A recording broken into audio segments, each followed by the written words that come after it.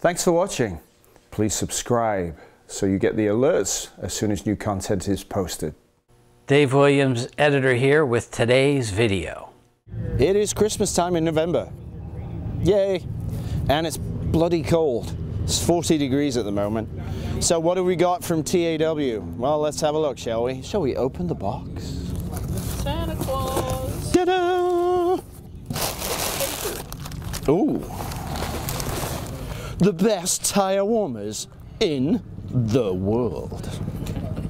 And beautiful, they're blue. And they're blue.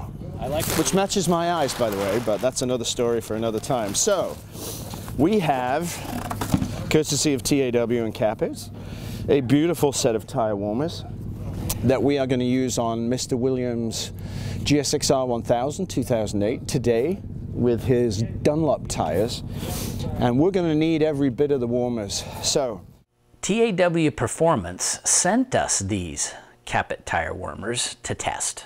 So we thought we would do another video, kind of an intro to tire warmers, basic video on tire warmers to start off the process. These tire warmers are the Suprema Spina warmers that are a single temp warmer. These are a very sharp blue, but they come in several colors. Check out their website. You can see all their lovely colors. But before we carry on with that little bit of testing, here's what is called a lesson learned. When I was in the military, when we would do post-op briefs and reports, one thing we had to include in there was a section called lessons learned. Well, here is a video, a lessons learned video. The first person to crash this morning.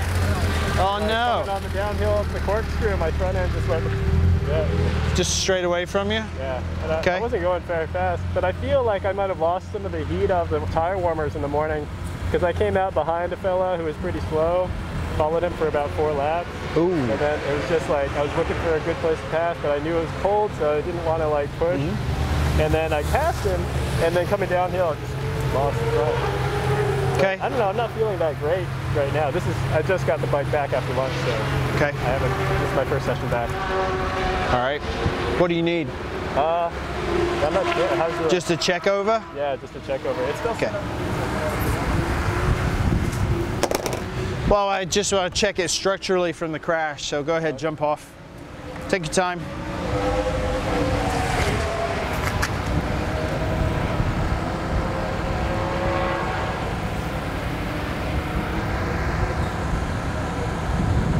Now front end straight. This bar's slightly further out, which makes sense because it crashed here. Yeah, I had to kick that bar out again. Yeah, you'll have to nudge that out. There's nothing wrong with the front, it's tracking perfectly straight. So that's all fine. Steering stem's good, nothing's broken there. No, you're good. Yeah. No reason for you not to ride it. Shifter and everything's good. Brakes good. What bike is this? SV 650. First gen. Because the round frame, the tubular frame versus the other one. Can looks intact. Well, flog it. Give it some berries. Coming out at 5, lost the rear. What? I don't know. First lap, Warmers on or not? warmers on. Did you check with your hand when you took the warmer off that the tire was hot? No, I did not check it. I didn't touch it. Okay, shit. But I don't know. It's got to be that. Really? Yeah.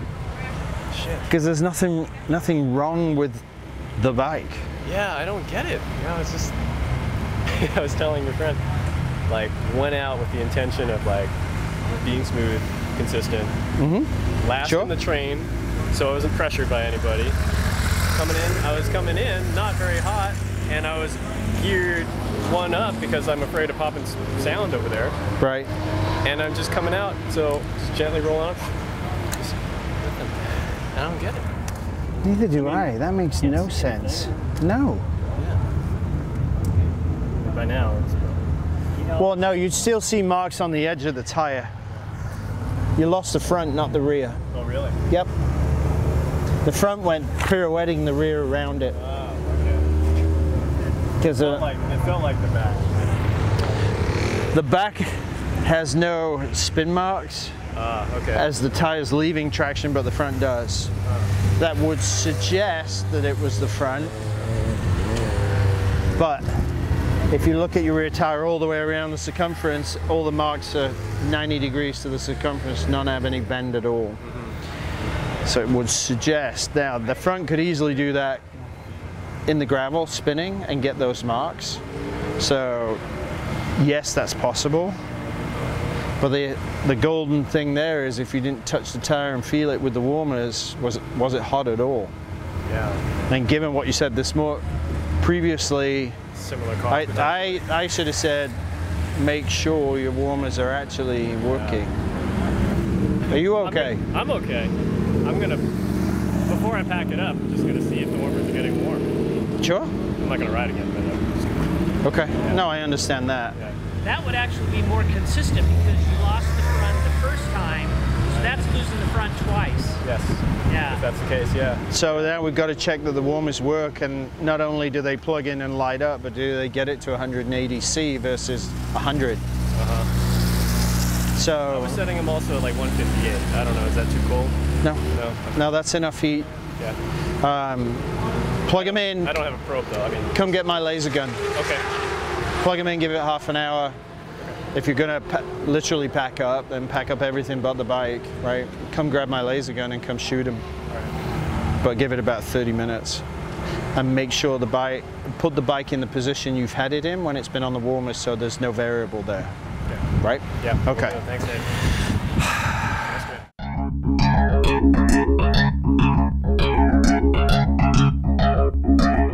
Capit is top of the market at this point for all kinds of different reasons. Please research their site. They're very good at saying how they've reached that pinnacle, which goes always to MotoGP and world level racing. So at this point in time, we're going to install these. We're going to put them on. We've taken cold tire temperatures, 45 I think in the front and 42 in the rear. And we're going to go to the rider's meter and plug these in for exactly 30 minutes at full heat. And when we come back, we're going to see what tire temperature we have.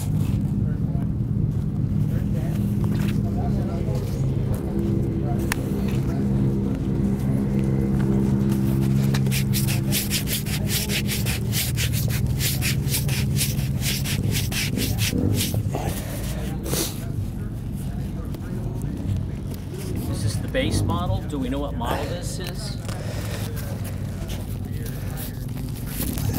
It is a single temp.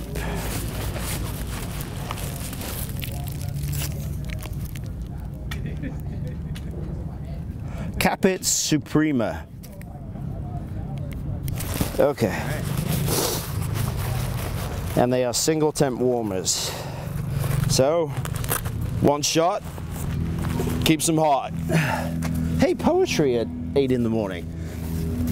Now, I overfilled the hell of these tires Okay, so at home. if you overfilled them, they are what they are. We're not going to worry about that right now. When installing a tire warmer, make sure you put it in or around the valve stem, but not against it. So, in this case, we're going to go ahead and wrap it just in front of the spoke. Push that down, push that down. There we go. Then we'll centralize it, get it nice, and then go ahead and do the install. Always use your knee. So there it is, nice and tight against the spoke. You want to ensure as much of the warmer as possible is flat against the tire. Now these are brand new, so they're going to look ugly for a minute until they reshape once they get warm.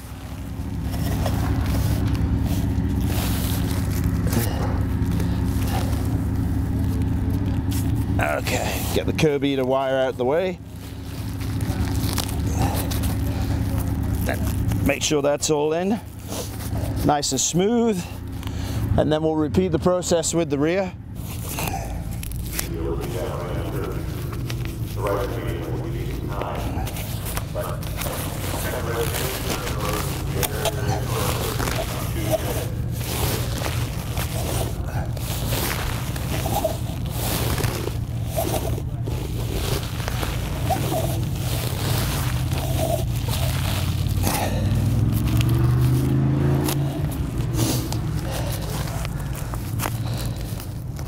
Okay, that's done. And then what you can also probably see, we're taking full advantage of heat. We've got the curb heater product from Europe that's going to heat up the shock and heat up the fork, so when Dave goes out, the fork and the shock are already pre-warmed. We'll do a little bit on that piece later, but for now, time to get to the riders meeting, let these puppies do their job, and we'll be back shortly. Light, come on.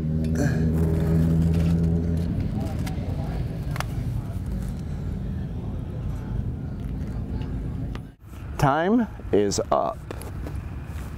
So, feels very cold to the touch, but it shows 95, 96.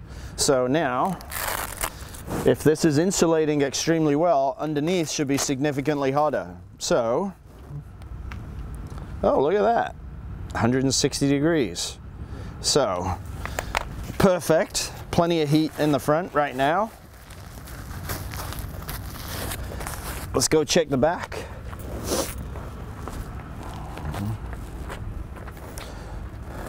Back showing a little, about the same, there or thereabouts. And, come on. All nice and new and sticky Velcro. Same. So, after our allotted period of time, we're at 160 degrees from our original temperature of 40. So that's not bad. So we'll leave this now until we go out. So we'll recheck it again in another, where are we, another 15 minutes and see what increase we've got there and if it actually got any warmer. The other part about getting everything hot is the tire gets hot, but does the rim.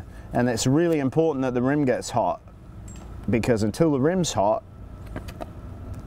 it steals heat from the tire. So what do we got, Dave? 74. 74, so the rim is almost twice as warm as it was, so there's very little heat transfer from the tire into the rim at this point in time, which is why when you go out, especially when it's cold, it takes 3 laps for the rim to get hot, the tire to sustain heat, and the two balance out together, and then you can push. So you'll also see some tire warmers, or even some people put blankets over the wheel, completely shrouded over, to trap as much heat as possible. And the reason there is to get the rim as hot as you can get it. So a lot of times for track days, we'll leave the bike in the sun, where the sun is at 90 degrees to the bike, because it's heating the wheel up. So it gets you a 2-for-1 rather than keep the bike in the shade. So another 15 minutes, we'll check back on temperatures. All right, now we're at the full hour. So first off, let's shoot the rim and see where we're at. It's a lot warmer now. Okay, I gotta So okay. 87 on the rim, so that's good. I'm liking that. Now let's check the tire.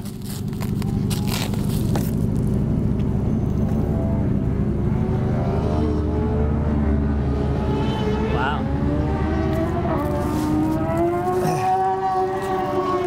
Okay, let's go check the back. Rim, same, 80 degrees.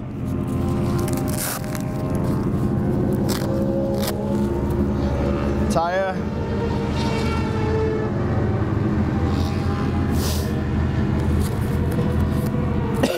so the important part there is, for the extra 15 minutes, look how much more heat we got in the tire itself, which is transferring through the wheel.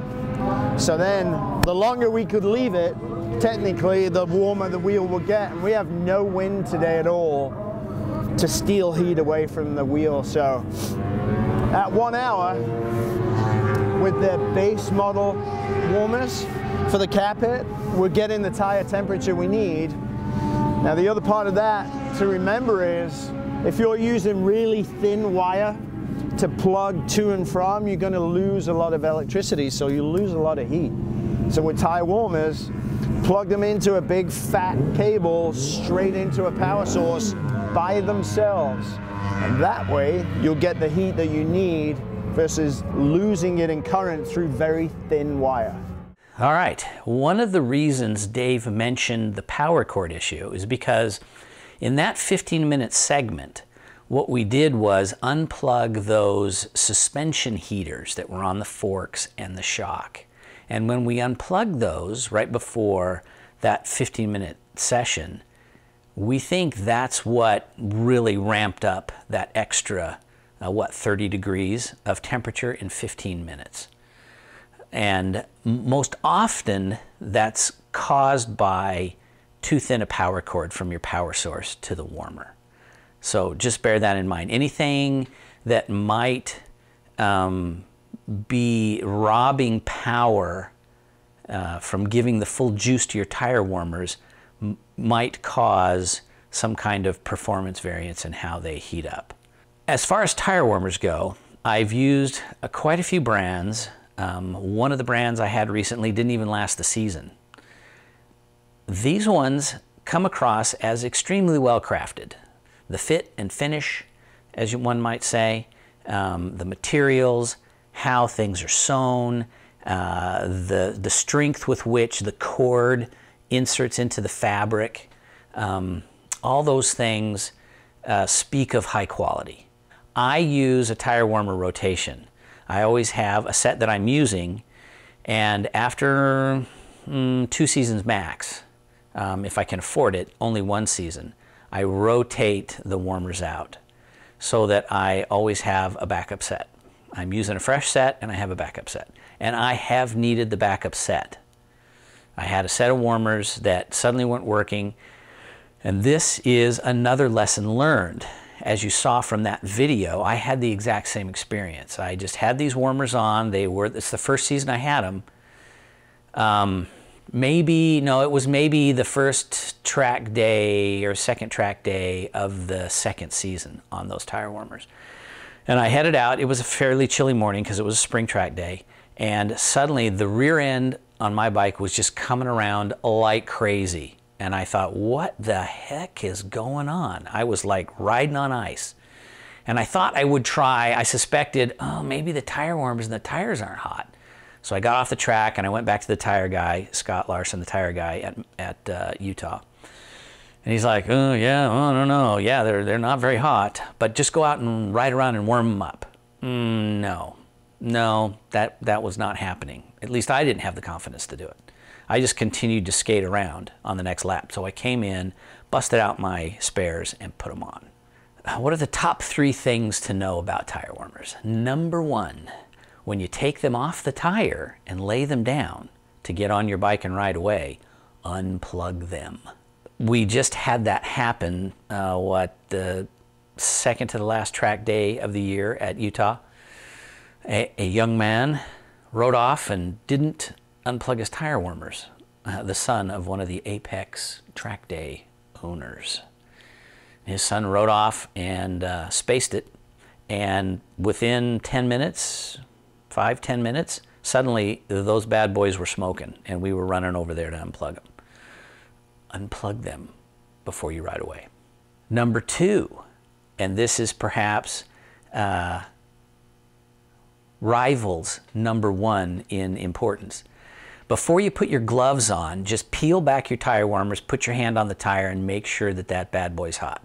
Remember Dave's mantra. It should, on this center of the palm of your hand, you should want to pull your hand away pretty quickly, within a second or 2. It should be that hot. If it's not, you got an issue. So just make that a habit, that before you put your gloves on, and you've got your helmet on, you've strapped your helmet, you're gonna put your gloves on. Usually that's the last thing I do before I start peeling off my tire warmers and dropping the bike off the front stand. Just check those things really quick, and it'll save you, as the lesson learned video pointed out. And number 3, there's no need for tire warmers with street tires, even hypersport tires. Some people, if they have multi-temp tire warmers, will put the tire warmer on the lowest setting. But I think even the lowest setting on most of those tire warmers, maybe it's 120 degrees, but usually the lowest setting is around 160.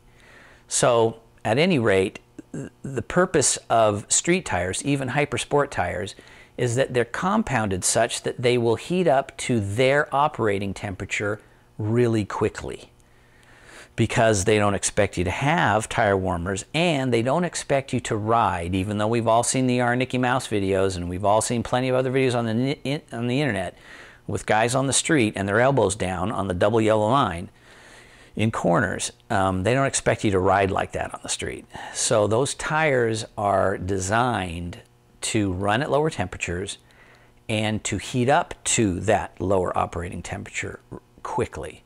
So there's really no reason to run tire warmers if you're running street tires at the track. We'll try to get some more track days in over the winter. It's a little cold here in the Northern Hemisphere, even in California, to do track days. Sun sets early. But we'll try to find some time, get some track days in. There's some people out in the middle of the desert that still do track days. And use these Capit tire warmers and get you an update after we've used them a little more. But out of the box, first time using them, quality product, can't complain.